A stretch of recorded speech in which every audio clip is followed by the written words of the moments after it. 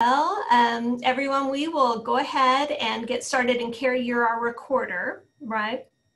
Okay, perfect. Well, thank you so much for being here this afternoon. You'll notice that it says a supportive group discussion. So I'm really going to depend on you all to share because I can only know and refer to the things that I'm juggling right now. You all know best what you're juggling, and everyone on this call has a little bit of a different, burden that they're carrying. And, burdens and blessings, we can look at it both ways.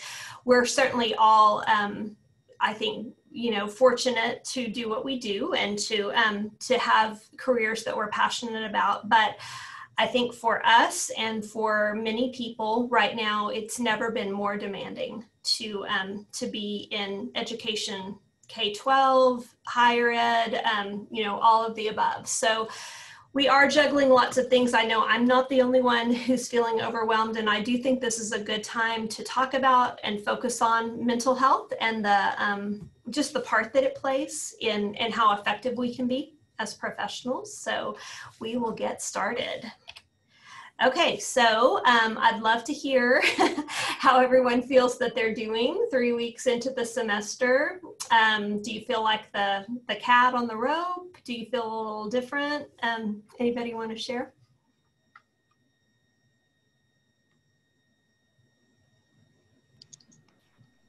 I'll get us started. Thanks, Courtney. So I'm still in my office working, which is not where I expected to be honest. So that has been a ray of optimism that maybe we can pull through. Right. And I have found a lot of enthusiasm from my students and really recaptured that passion for teaching. And I really missed getting to interact with them. So that has been really reassuring so far. Yeah. Yeah, I have heard feedback from my face-to-face students too, Courtney. They really are motivated to stay in a face-to-face or hybrid environment as long as they possibly can. Okay, I want to be sure that I'm saying your name correctly. Is it Magali? It's Meghali. Magali, that's a beautiful name. Lack of motivation. Yeah. Do you see that in your students, or are you feeling that in yourself as well? I would say both, because I am still doing my coursework for my PhD. So I am a student too. And of course, I'm a teacher, and juggling both has been very difficult because Absolutely. For my students, I'm the grown up, right? So I have to be prepared and I have to be calm. Right. But for my own research and when I have to do my coursework, I have like no energy left. I just want to like sleep. So, it does feel like even things that we're used to doing feel very draining, doesn't it, Magali? Right. Very simple day-to-day stuff. And there's just so much to do because that has not reduced. In fact, it has increased, but your energy is less. So yeah, there's a deficit that way. Most definitely. Thank you. Thank you for sharing that. Darren, you're saying the semester has been like my, oh gosh, kind of a comedy of errors then. Yes, I agree with you very much. So we can think we're plugging along just fine, and then all of a sudden something small happens that kind of, it's like domino effect, isn't it? Thank you both for sharing that. Anyone else want to share? Catherine, thank you. I'll go ahead and say that my favorite meme is the two possums on a tree branch, and one is saying, ah, and the other one is saying, ah, also. Does that feel like you and your students? Does it, who does that feel, who are the two possums in your meme? I think both of those possums are existing within me, or perhaps it's myself and a variety of academic friends. I literally 2 minutes ago got off a video call with 17 fantastic seniors who are in my senior seminar.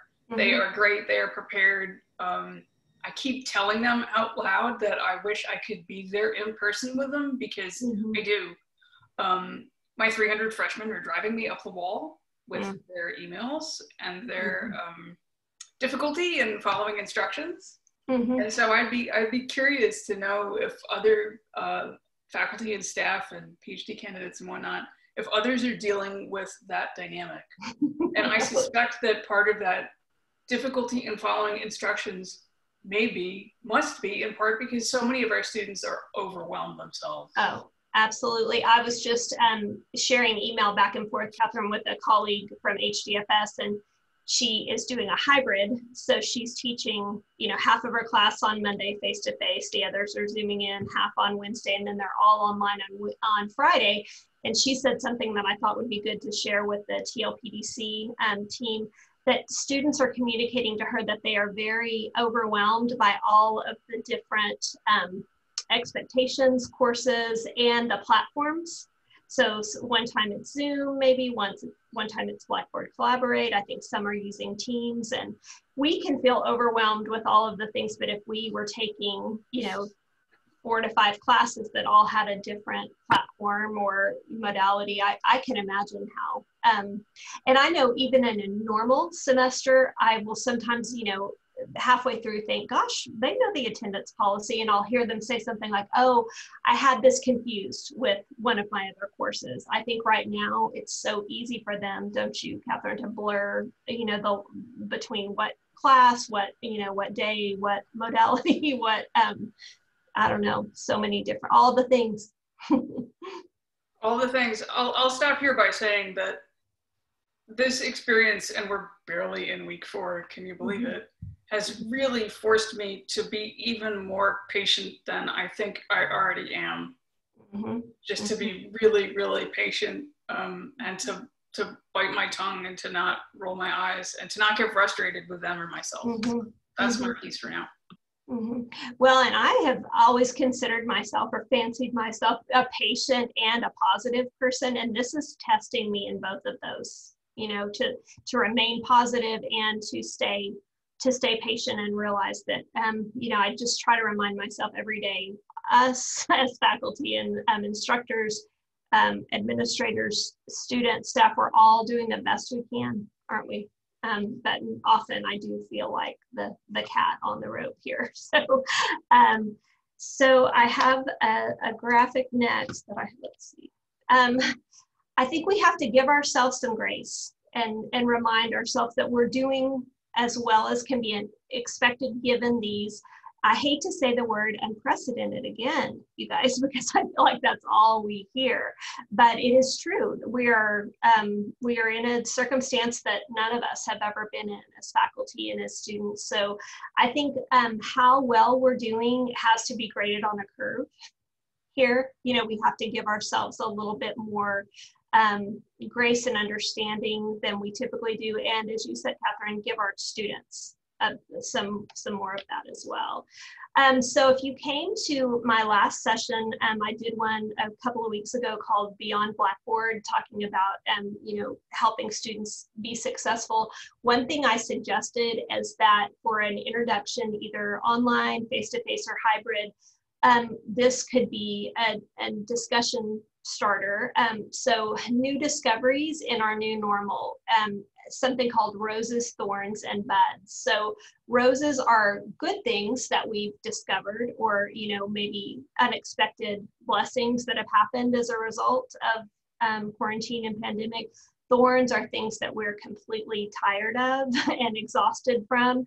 And then buds, things that we're looking forward to when some semblance of normalcy can come back. So you all don't have to share, but I'd love to hear kind of what some of your thoughts are on this, because I do think there has been, it hasn't been always pleasant, but there's been some growth and some good change through all of this. So I'd love to hear your feedback.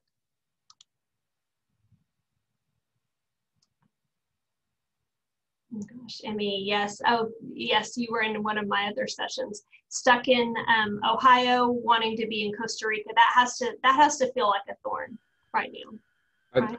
I'm also brand new to Texas Tech, and so I'm just trying to get adjusted to all of that at the same time. And I took a break from my PhD, but now the department chair I'm working for is pressuring me to finish the PhD Mm-hmm. on top of all of this as well. So all sounds a little thorny. Thank you. Thanks for sharing that.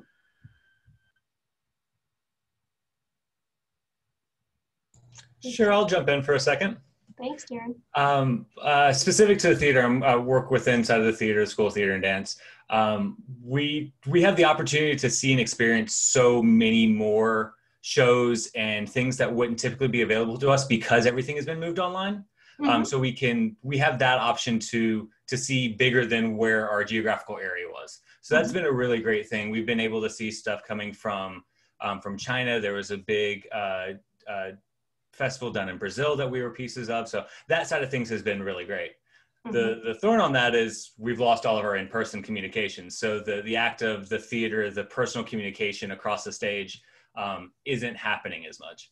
But the budding side of that is we're moving into the possibilities of communal interactions through our web portals with either polling and open microphone communications inside of a production.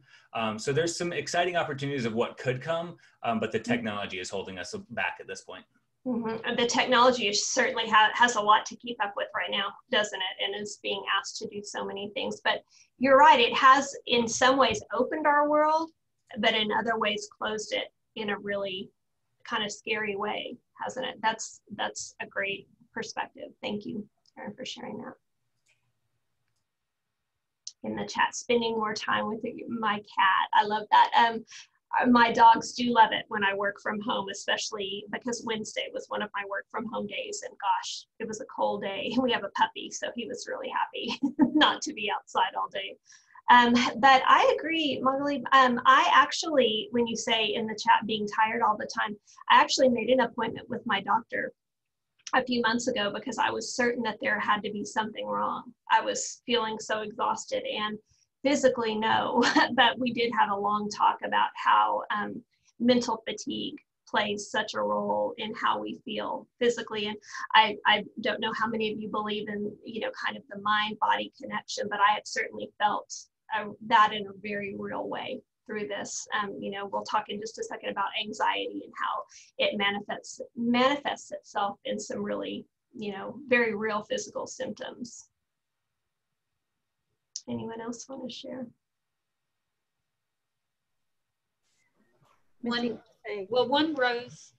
Oh, sorry, Suzanne. No, go ahead.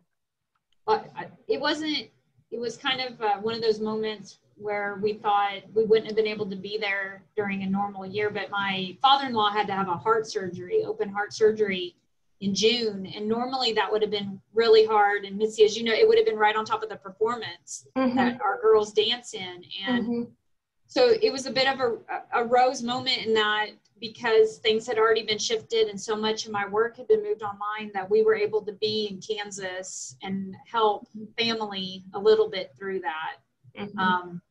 The thorn, I was starting to type it, and then I've never had to take melatonin or any type of sleep aid before, but I just have a lot of anxiety falling asleep at night because I'm thinking about all the things I should be doing. And I read an article the other day about how this is turning us into insomniacs because we just are constantly connected and it's hard to turn off. And I'm glad I'm not alone.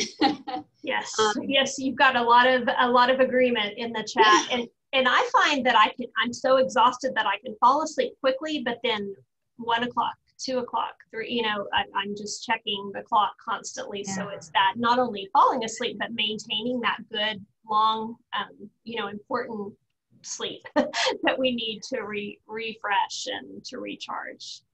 Well, and the bud has been that my girls are back in school, and I will teach from my car if it means they get to stay in school because they need that so much. Yeah, Carrie's with me on that. Yes. So, I'm holding on to hope that brighter things are ahead. I think that our generation, these kids, our children they will have the grit, the resilience. They will be able to draw upon this and overcome if we can help them get through it now.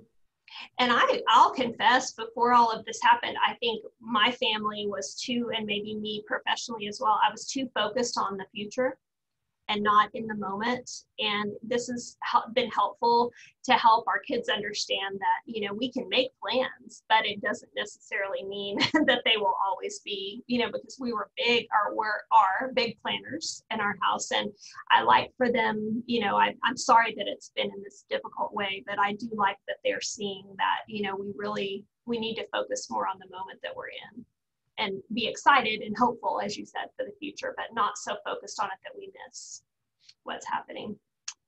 Thank you. I think social media, television, you know, just that constant connection. I think it has a lot to do with our lack of sleep. So today, oh gosh, sorry. Get the chat off here. So I just found this graphic. I follow one of our faculty or instructors in HDFS, who's also a licensed professional counselor. Some of you may know Dr. Paige Heiser, and she often puts really inspiring things on her social media. So this is one I saw the other day, and it made me think about how we've never needed each other and needed connection more, but that does feel like we're not exactly connecting in the ways that we normally do via screen. And certainly it's better than not being able to connect at all. But I do miss those moments of being able to sit across the desk from someone with unmasked, you know, at a table having coffee and all of those things. So I think we miss that social support when maybe we need it the most. So advance here. So new challenges that fall 2020 has brought. I think we all were in a fair amount of shock during the spring, and, you know, adapting and quickly adjusting. And now I have here on the bottom a marathon versus a sprint. I think I have been surprised, and I'm sure most people have. I don't know that in March I would have believed that we would still be where we are. And I was just reading an article, speaking of being connected, on my phone, and lucky that I didn't trip on my way from the College of Human Sciences. Just something that said the prediction is that by late 2021 we'll be back to normalcy. And when I think about that, that seems like a long, long time away. And so I thought, you know, as I was typing this, the mental reserves and resilience that it takes to, you know, continue on and to continue and try to be positive and hopeful and productive. Those are big challenges. And how we have shifted both as professionals and in our personal lives, and then how our students have shifted. Suzanne, do you mind sharing? You've told me kind of some of the struggles that some of your students have shared. Before Suzanne shares, I'll tell you all that I was surprised when we did Roses, Thorns, and Buds in my face-to-face class that I just came from, that 2 students talked about losing family members to the coronavirus, and one of them has lost 2 family members. So on top of all that we're going through right now, you know, reshifting and the new normal, you know, her family is in the midst of grief.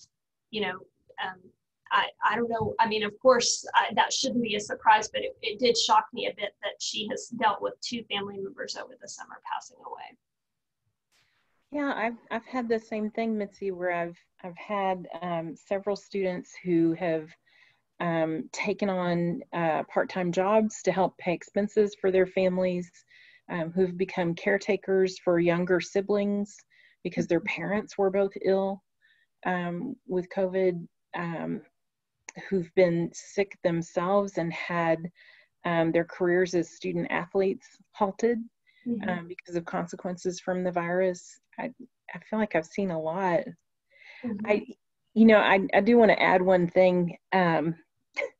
I love this metaphor of a marathon versus a sprint. And if you know me at all, you know that our family is a running family. And so these kind of metaphors really work for me. And I spent my morning at a cross country meet. And this morning I watched the junior high runners, who are so precious and clumsy and just you know, like little baby giraffes out there, clunk, kind of running. And I was watching the end of the junior high boys, which that particular age group is so awkward. And there were two little friends at the end of the race, and I happened to be next to one of their moms, and they are in the last 500 yards. They have run 2 miles, which is a long way for those little fellas. And he got right to us, and he went and started to. And his mom said, "You can do it," and he went and gave her a big. While he's, and I feel like that is the story that goes with this slide to me. We're doing it. Run this long distance, and he's, you know, not feeling great, but by golly, he's still gonna press on and finish. That's resilience to me, and that's some mental reserve. So, absolutely, I recommend that we all go watch a junior high boy race, because they're pretty cute.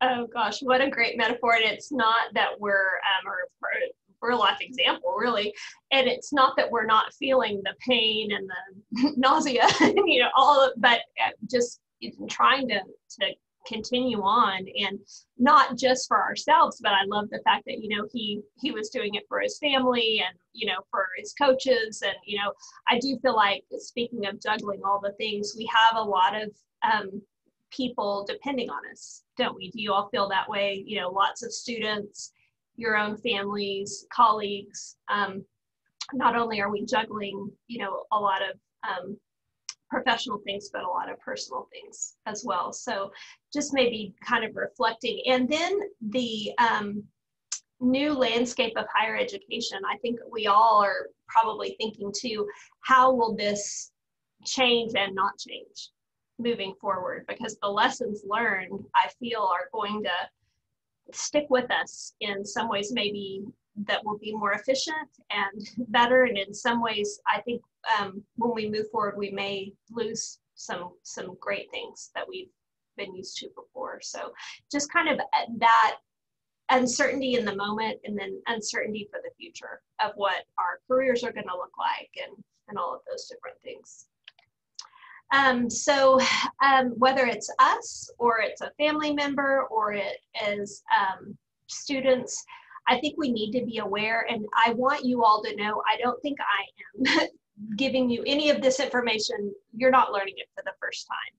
But as much as we're juggling, as busy as we are, I do think it's easy sometimes to play off symptoms as just tired, or just this, or just that, when they persist, and they may persist if this is a situational struggle that we have, and the situation continues on, that we might need to seek some outside support.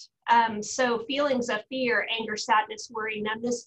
I wanted to talk about frustration. Not too long ago, maybe a week or so ago, I can't even remember what I was doing, but I thought to myself, something is just bothering me, and I cannot put a finger on what it was, and I never figured it out. And I felt like I was a task that seemed pretty easy, but I was getting really frustrated, and in a way that I didn't remember before. And, you know, thinking about the fact that that can have to do with feelings of anxiety and stress, you know, that tasks that don't always seem like that big a deal can become very frustrating very quickly. Changes in our appetite, energy, and activity levels. I know I speak just personally here that I wish my appetite was doing the opposite of what it's doing. I do seem to be self-comforting with food more than I'm not lately. Difficulty concentrating and making decisions. So again, Magali, like you were saying, something that, you know, you have these demands, and at the end of the day, after you've taken care of teaching and other responsibilities, having difficulty concentrating is a real problem when you're a PhD student, or, you know, in many different areas that can apply to. I think we've all said amen here to difficulty sleeping, and maybe some nightmares or anxiousness. Physical reactions, headaches, body aches, stomach problems.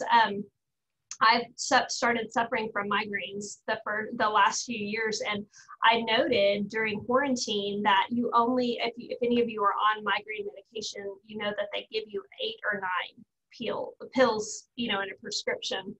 And if you're using more than that, then there might be something going on. Well, when I was popping my 7th one out somewhere in the March or April, and it was, you know, late, but not quite the end of the month, I started to think, gosh, you know, this is a lot for 1 month. And I do think it was very, very tied to how stressed I was feeling.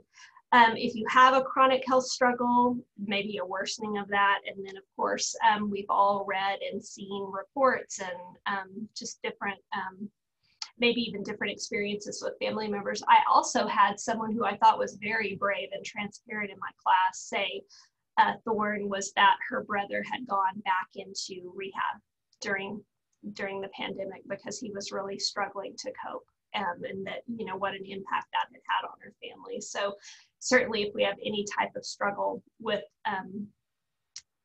addiction, it could be manifesting itself.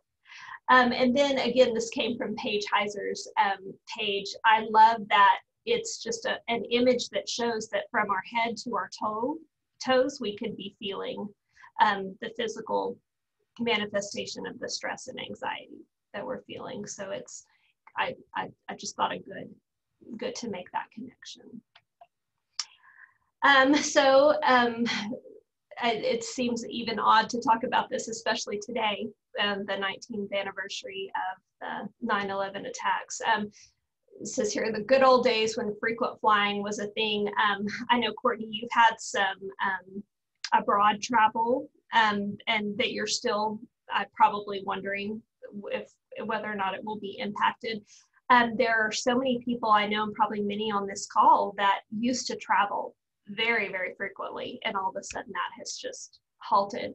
But when we did travel frequently, I know if you were like me, you probably had your headphones on, or, you know, tuned out the flight attendants, you know, spiel about the instructions for the oxygen mask. But when we think about, you know, the stress that we're feeling in the context that we're feeling it, I think about the reference to, you know, securing the oxygen mask on yourself prior to helping someone who needs assistance. And you know, the demands haven't changed, but if we don't make a change and try really hard to manage and not be afraid to ask for help when we're struggling, we won't be in a position to help anyone else if we're not taking care of our own levels of stress. So what can we do? So what are some things? How can we support ourselves? Because again, we need to put the mask on first before assisting others. And then also being cognizant that we may have not only students and family members, but colleagues who are really struggling, graduate students that we're supervising who may be really struggling. So again, these are not new, this is not new information, but just kind of some good reminders. Has anyone struggled to take care of their health in ways other than getting plenty of sleep? I know that I typically exercise most days of the week, and there have been more days than not that I have skipped out on my daily workouts. And that this is probably the last time that I should be doing that. Let me take a break here and take a look at the chat. Let's see, self-care is a struggle. Yes. That I've been wondering about. We purchased an elliptical recently, only to find out that it was broken. So I'm hoping that the part came in the yeah, the Peloton bike has saved my marriage. I joke, but my husband would go to the gym like every day, and he teach classes at the gym. And so when the gym closed, I was like, you got to do something. You got to. And it was expensive, but oh man, it has been, I haven't been to the gym since we got it. So. I suffer from chronic pain for a variety of reasons. And so I have to get regular body work. Of course, sadly, she's booked until mid-October. But a strange opportunity fell in my lap back in March when things were getting really tough, just nationally. I now have a friend, a four-legged friend, a horse, who has an absentee owner. So I'm riding again. And it's so nice to be able to be outdoors. And when I am with my horse friend, I don't stress about anything. And that is very unusual for me. So I'm grateful that has dropped in my lap, even though it's an expensive hobby. Wow, that's great. And I know a lot of, children and adolescents, even veterans I've heard before, there's been a lot of good results from equine therapy. So I love that you're doing that, Catherine, and that you shared it. Injuries, fatigue, we have lots of things that can keep us from moving.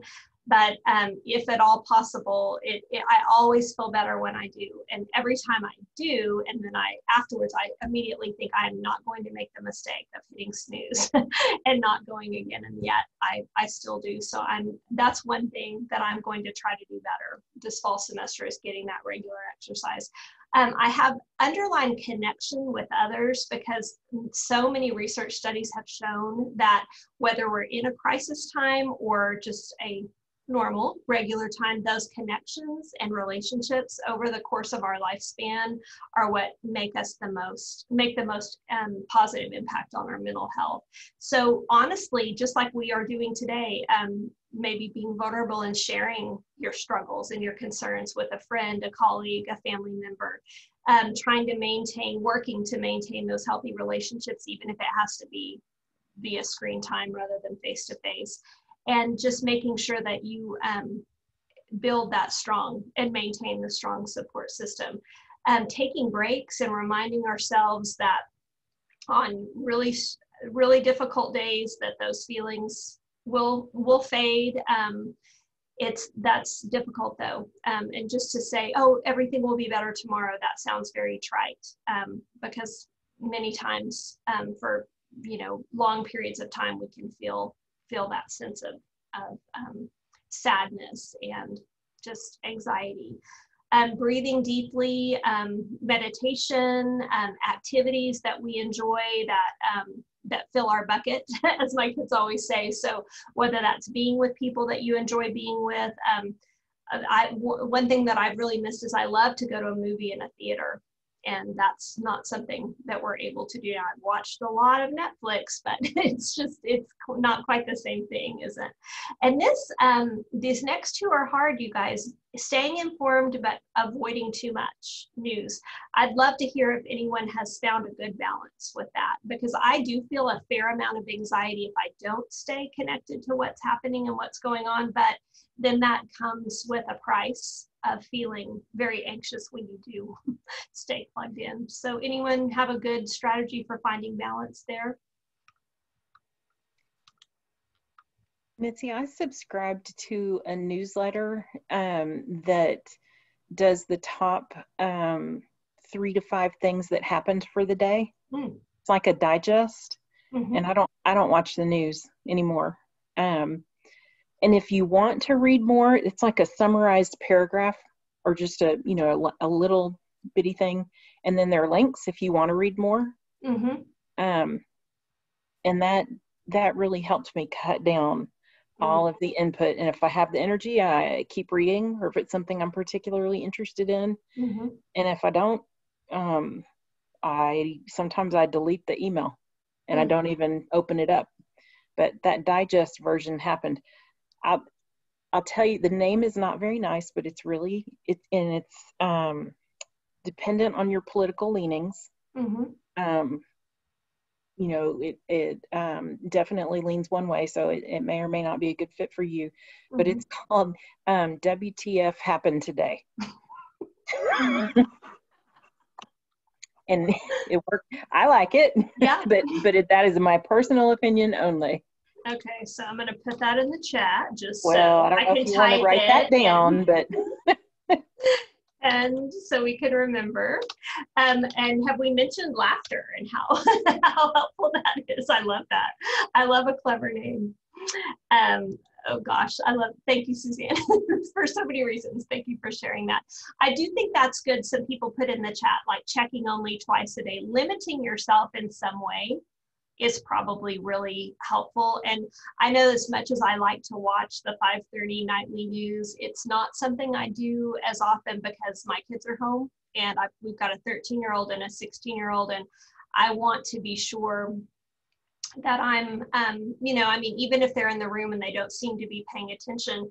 I was noticing the other day when I had a morning news show on, and I was in the bathroom, and it was in our bedroom, and I noted, and I counted 5 times in about a 45-minute period that they said, we want to warn you, the footage that you're about to see is disturbing.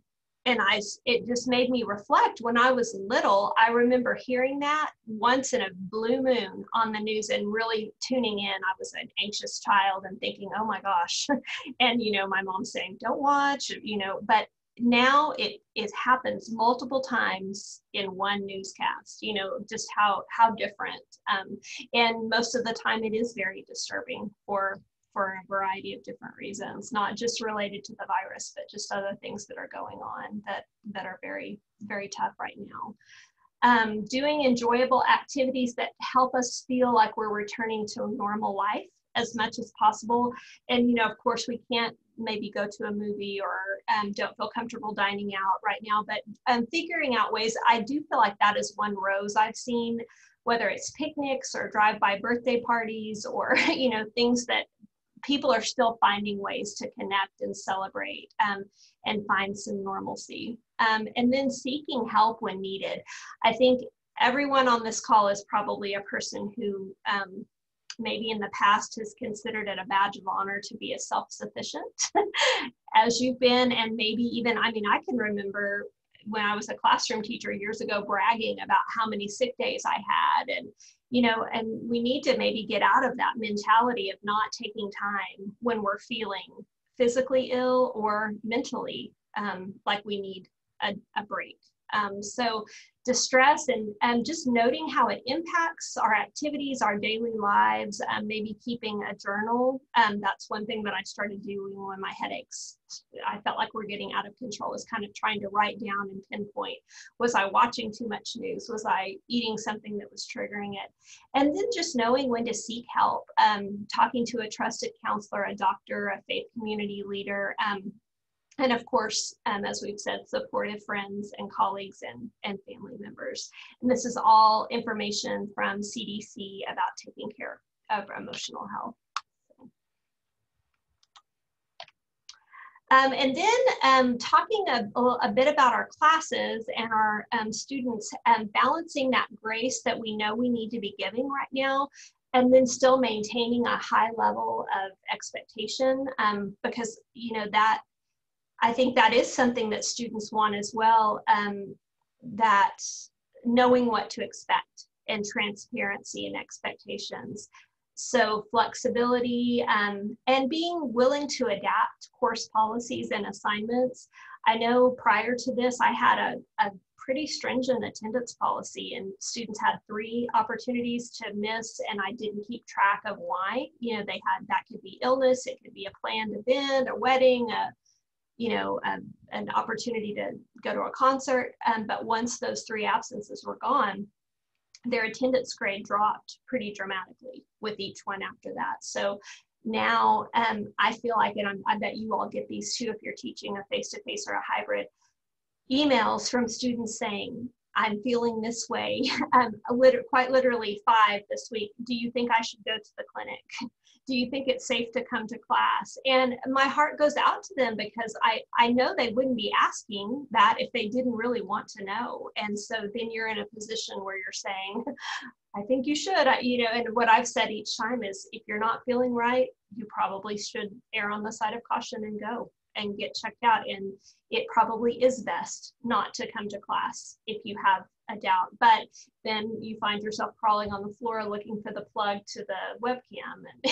And all these creative ways to try to get people plugged in and, to be a part of your class. But you know, each time I've also received, and I bet you all have too, feedback saying, thank you so much for helping me stay a part of the class. Thank you for, you know, that I feel like that reassurance that students are seeking right now comes with a lot of gratitude for the effort that is being put forth. So I think we should all congratulate ourselves for the extra care that we're taking. I do know that it's making a difference. Creative ways of working with students to help them be a part of our class when they have to be out for a period of time. I've never taught before where I had 3 people holding phones, FaceTiming someone who is out. You know, we've tried FaceTime, we've tried Zoom, we've tried all sorts of different things, and it's just a matter of kind of seeing what works best. Those open lines of communication. I think it's fair to say that us sharing that it's a struggle for professionals, for faculty, gives the students a sense that we are authentic, that we're real, that, you know, this is not an easy time for any of us. And it was fun a little bit in class to laugh together as we were, you know, struggling today to, and I pulled a cord so hard that I actually pulled the mouse down. And so then I was trying to use the stylus, and all this is up on the big screen. So I know they felt like they were watching their grandmother try to figure out how to work her VCR in 1983 or something like that. But, you know, it kind of puts us on a bit of a level playing field, doesn't it? You know, students and we are struggling. And then someone in the chat a few minutes ago said all the emails, all the follow-up required. And I found myself, especially Suzanne and I are both teaching a section of Rare Ready. You know, if you have a student who's not coming, you know, making a note, whereas, you know, I hope that I was as good about following up before, but it's very important now that if you're not in class and with these first year students, to be sure that we're checking. And then if they say that they have been exposed or they're experiencing symptoms, following up and making sure that they're reporting, you know, through the right channels. All of those things take extra time. And that's all and above and beyond. And it just is, I wish that in this slide I had a solution. And I hate the term, it is what it is. But in a way, you know, I mean, there's not a lot that we can do to get around the fact that it does require extra time, extra thought, extra energy. Any brilliant ideas on how we can manage that besides just acknowledging it, I think is huge.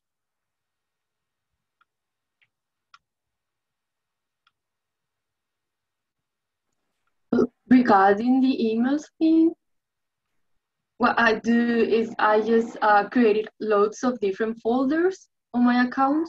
Mm-hmm. And so whenever I receive an email, if it's a student or if it's a professor for me, because I'm a PhD as well, mm-hmm.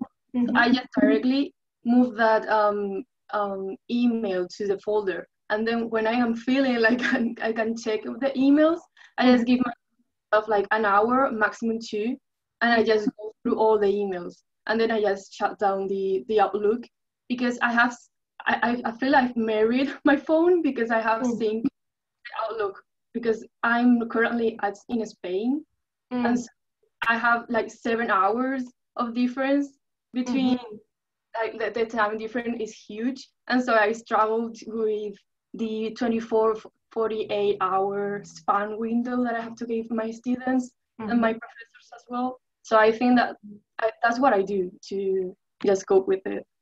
That's a great strategy, Christina, and to time yourself and to be sure, you know, I've set aside this time. And I know we've all, again, fancied ourselves as multitaskers. But when you think about it, that scheduled time that you're focusing, you're probably getting much more done than when you are working on something, you hear an email, you answer that, you know, that 1 to 2 hours of focused time is a really, really great idea. Thank you. Thanks for sharing that. I tell students, don't be scared to send me a reminder email. And I just tell them, like, I don't mean to ignore you, but I've actually turned off all my email alerts. I just I can't deal with it. And I do tell them if they're in one of my classes to put that in the subject line, and I'll get to it much faster. But I'm the graduate studies coordinator for the department. So I also have a ton of emails coming in on students wanting to go to grad school. And so it just helps me sort through them. I'm not good at the email business. Like that's one of my not so great things, but I try. I see Catherine said, good for you, Catherine. I don't want them to think they're going to get an immediate response. So even if they email me, I'll wait a while to reply. And I'm blessed to have good TAs. And so my students, I've kind of trained them, like, if you want a better, quicker response, check with the TA first. And then if they don't know the answer, they'll get a hold of me. They can text me. That's why I use the send later function. I found that really useful. That way I can answer the email immediately, because as with so many of us, I have so much on my plate that the thing I worry about is forgetting something and leaving someone behind. So I'll draft it and send it several hours later so that they don't realize that they're getting instant attention. And Carissa, that's a great strategy too, that whether you're sorting them or spending time, focus time, that's a great organizational strategy. And Carissa, if there's a way that you can put in the chat some instructions, we'd love that. If not, I can make a note and follow up with. So my problem, once upon a time, I created a folder that said follow up. Guess what emails never got answered? So I just leave them unread. And every now and then I just sort for unread emails, and then I'll reply to them. Because not every email can be answered quickly. Well, and I have a tendency, I don't know if you all do this, I'll look at it on my phone and think, oh, that's not something I want to type on my phone. It's too long a response. And then that's how they fall through the cracks, Catherine. As you were saying, trying not to forget something. I've often read it on my phone and then it's no longer flagged. So that can be a problem. Teresa, you need to just do a session on how to save time in Outlook.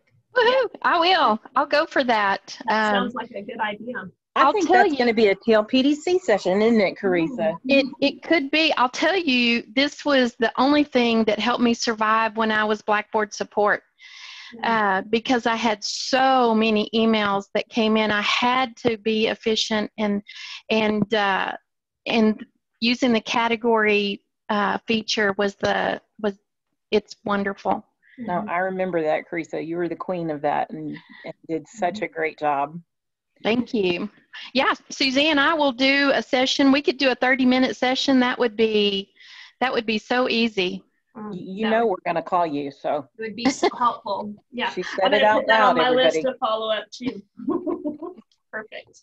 Mitzi, I was going to say, I mean, I'm sorry if you've gotten an email from me that feels like this, but I'll admit it. I definitely cut copy and paste emails. I mean, I spend a lot of time on the first one. Like I have a COVID email now, that I send to students who are either exposed or test positive, that I put a fair amount of time into in the first place. And now I don't have any qualms about copying and pasting that and, maybe tweaking one or two details so that it feels a tiny bit more personalized. With the volume of email that I get, it's a time saver to me. That's a great, I mean, absolutely anything we can do. And as you said, it's not impersonal because you have put thought and time into it, but to type the same email so many times can get draining as well. So given all of these challenges, our circumstances, I don't know about you all, but I think one way we can help each other cope is just having these conversations. This has helped me tremendously. It helps to know that you're not alone, whether it's sleeplessness or struggling to keep up with the emails or, just struggling with the technology. I think hope is something that we all cling to. That's just kind of human nature. So how will our challenges help us? How can we come through on the other side of this, adapting, growing, and hopefully moving forward with hope? So I wanted to talk a little bit about that. So anyone who knows me knows I love a good acrostic here, acronym. I love things that are easy to remember. So Courtney, the good news about not being able to sleep is I added this slide this morning after, in the middle of the night, I was like thinking more about the presentation. So I have a journal by my bed now because I've heard that you should write down what you're thinking about and then you can go to sleep. So it is true. I wrote this down and then fell back to sleep about 3:34, somewhere around there. Can I change my expectations to better match these circumstances? And I'm talking here, change them for our students and change them for ourselves. I can't expect to feel and be the person I was professionally prior to this, not right in this moment. I hope it comes back. I hope that I don't still struggle to find the word or struggle with fatigue, but right now, I have to change my expectations for what a good productive day perhaps looks like. It always gives me encouragement. Our 16-year-old son struggles a fair bit with anxiety. And one thing our pediatrician has told us over the years is helping him remember challenges he's overcome in the past. So when he feels really stressed, just talking through, remember the time that you know, kind of that courage is being afraid, but doing it anyway. So we call it a conversation about the times that he's done it anyway. And it always does seem to help him feel more, oh, that's right. I did do that. That was a brave thing. So just remembering challenges, although there's not been a challenge quite like this one before, we still can maybe draw on the strength of those challenges we've overcome. Varying my approach for a better outcome, approaching things, communication in a different way, or, you know, I have some students that I want to still work in small groups, and so I'm working online now. Can I watch Erica's presentation about Blackboard breakout rooms and try it in a way? It still is going to, it'll be different, but it's a way that you can still, you know, meet those same goals. And is there an innovative technique that I can try? Just talking to colleagues and hearing about how they're doing things, being willing to come to sessions at the TLPDC, at eLearning, and learning about new techniques. I know there are times that we feel overwhelmed right now and learning something new, implementing something new on top of everything else. But if it's a strategy like Outlook categories or something that could help us be more productive, that's 30 minutes well spent, and then it can help us. And then what defines success for us right now, for our students, for ourselves, and how do we need to adjust that given the circumstances? Sometimes just getting through the day, you know, being patient, remaining patient with a student, remaining patient with ourselves, getting half of our workload completed, half of our to-do list rather than the whole thing. For some days that I think that we have to let that be enough. I'm a big fan of Brene Brown. I've always loved her books, and I've reread several over the quarantine. I love this quote: "One day we will tell the story of how we have overcome this challenge, and it will be someone else's survival guide." Like you said, Courtney, our kids are going to be resilient. Students, our own children, you know, just surviving this and coming out better on the other side will hopefully give us strength, and will give others strength. So just kind of something quickly, since we're running out of time, practical, something that we can maybe focus on and change.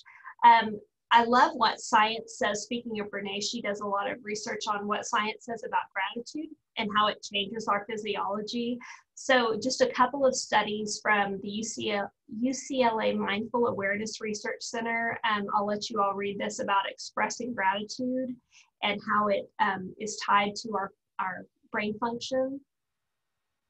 And then also a 2009 NIH study about how gratitude impacts our brain and our overall health. So some practical ways that we can maybe start to practice more gratitude. Keeping a gratitude journal, that journal I have beside my bed that I write things down when I'm stressed about. Also, not every day, but I like to try to, especially if I'm feeling anxious at night, write down things that I'm grateful about. And there's something about writing it down, that not just thinking it, but writing it down, that's really helpful. Telling a colleague, a friend, or a family member something that you appreciate about them, that goes a long way. Focusing on the things you're doing well. It's easy for all of us to sit and think, well, that didn't go as well as I wanted it to. I wish I could go back and change that, but maybe focusing on the things that you did do well, that you did accomplish. Writing someone a thank you note, I think that is tied to telling someone what you appreciate about them. Little things right now mean a lot, don't they? Maybe more than they've meant in a long time. Writing down gratitude thoughts, focusing on it, and a gratitude jar. I talked about this even prior to the pandemic, and I had a class once that ended up giving me a gratitude jar at the end of a semester, and this has a place of honor in my office. It says, Professor Ziegner, thank you for teaching us with such passion. We are grateful for you. And inside are some little notes that every student, and it was a large class, I think I had like 65 or 70 that semester, and they all wrote something that they were grateful that they learned. So when you have a really crummy class, you can come back and remember, well, in 2017, I had a class that really learned a lot. I mean, it sounds silly, but sometimes it's those little encouragements. And then at the end of the day, reflecting on not just what went well, but remembering how it felt, what we accomplished. And I love the last one. Who did I help today? Whether it was a colleague, a student, or a friend, who did I help to be better? And then as we close today, how can we keep this conversation going? I hope that it has been as helpful for you as it has been for me to talk about and know that we're not alone. What are some ways that we can support one another? Here at the TLPDC, are there resources that we can be helpful in providing for you? And is there a positive, practical change you can make in the coming days and weeks by maybe a goal by the end of the month? So as you're thinking about that, I'm gonna take a look at the chat here.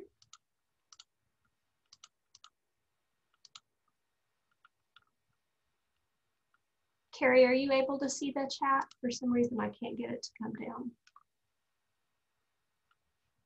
Oh, there we go.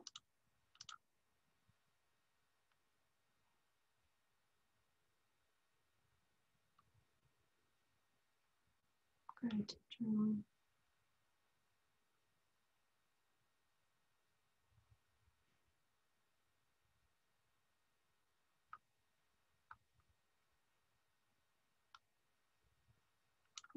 I love that quote, contribute more than you criticize.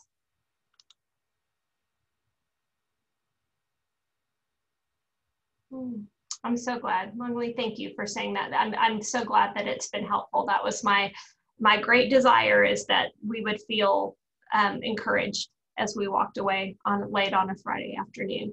And I love this last graphic. Every day, today is a new day. I can be flexible. I can be realistic. I can work at a pace that is suitable for me. So old productivity right now, we can't focus on that. We have to look at what's reasonable and celebrate the wins, no matter how small. Even making a good food choice for me these days is a win. So, okay.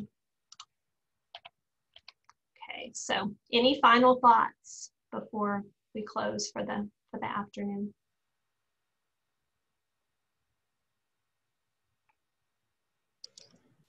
Thanks for doing this, Mitzi. Oh. I think it's hard, those of us who are, it's hard to always remain super positive and enthusiastic, and we need to for certain audiences, but then we need to get real when we can. And get real with people who understand where we're coming from, right? Well, I'll take just a tip from my own list before. I want each of you to know I feel so fortunate to work with such fantastic colleagues all over campus. When I hear what people are doing and how they're adapting and coping, it really inspires me. And so I feel like I'm just grateful and really fortunate to work with each of you. Thank you for making time to be at this session today. I wish you all the best.